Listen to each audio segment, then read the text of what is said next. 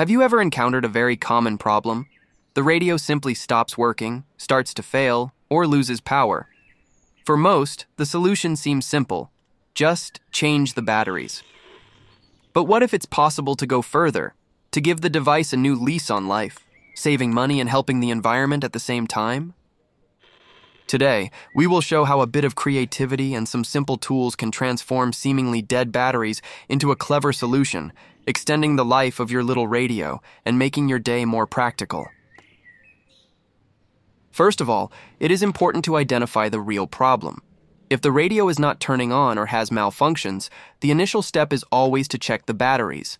They are usually the main culprits in this type of situation.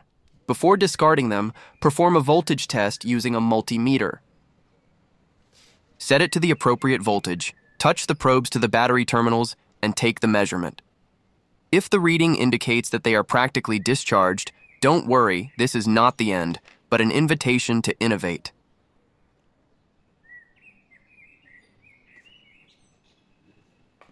For this, set aside one of the batteries and, with a utility knife, carefully remove the outer casing. Extra caution is needed in this step. Using the utility knife requires calm and precision, always prioritizing the safety of your hands. The goal is to release the positive terminal of the battery, which will serve as the base for our project. The 5mm syringe will be a key component in this process. Carefully remove the plunger, separating the parts to facilitate the next step. Using a utility knife, make a light cut at the tip of the syringe, always ensuring the precision of the adjustment. The goal is to ensure that the length of the syringe matches that of a standard battery so that it fits perfectly into the space designated for the radio compartment.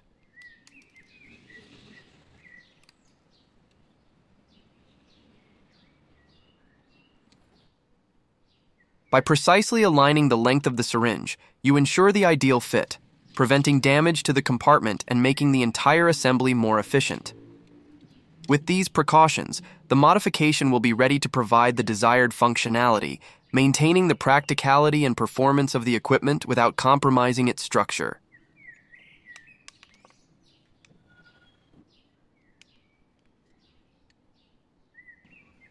Now, it's time for the secret of this trick. The positive terminal of the battery will receive a small modification with the soldering iron. Melt a little solder and make a dot in the center of the positive terminal cavity. Strip about 3 centimeters of a 1mm flexible wire and connect it to the newly made solder point. The purpose of this wire is to serve as a conductor, allowing the flow of electric current in the final assembly step. Special moments like this connect us even more, don't they? Tell us where you're following us from. Leave your state or city in the comments. And while we're on the subject, tell me, do you still have a battery-powered radio stored at home? Is it part of your memories or is it still in use in your daily life? Share your stories, I'm very curious to know.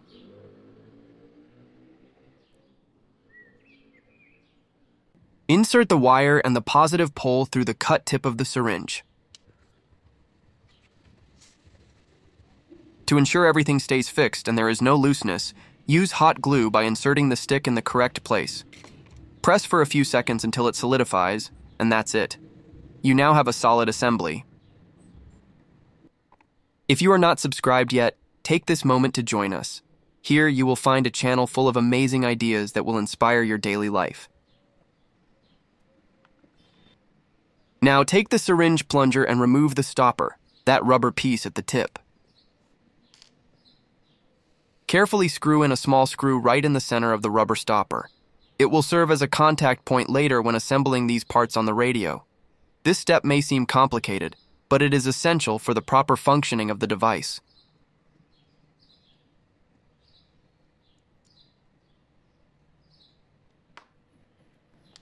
Here we have the secret of our invention.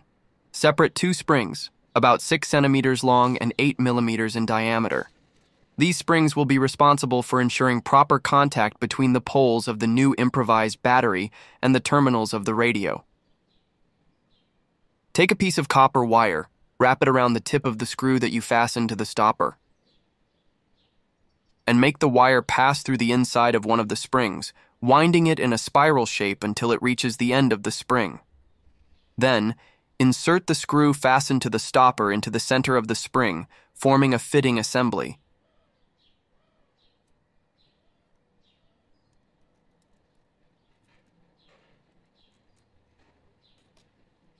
Now, to power your new power pack, use a 1.5V alkaline battery, like those used in small electronic accessories and calculators. Insert the positive pole of the battery facing into the syringe barrel so that it is in contact with the copper wire previously left there.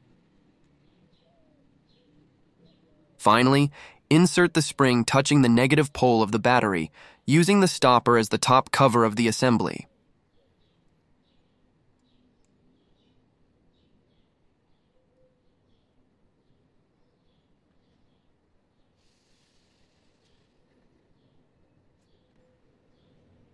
Now comes the final step. Place the other spring in the empty battery compartment of your radio so that it acts as an extension contact. Then insert the original battery that you adapted, now equipped with its new improvised battery inside the syringe housing, back into the radio. When you turn on the device and tune in to an FM station, watch as, magically, the radio starts working again, often more efficiently and for much longer than before.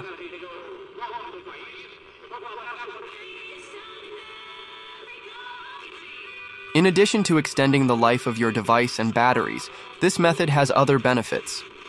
The new set is usually lighter, and the risk of leaks or minor accidents due to excessive use of old batteries is drastically reduced. By reusing components that would otherwise be discarded, you also contribute to reducing electronic waste, helping the environment. This type of gadget makes it clear that, with creativity, knowledge, and a little courage to experiment, it is possible to save, reuse, and innovate at home. If you liked this idea, leave a comment telling us about your experience and what other homemade inventions you would like to learn. Bet on your creativity, trust in your skills, and continue discovering how the simple can be surprisingly functional.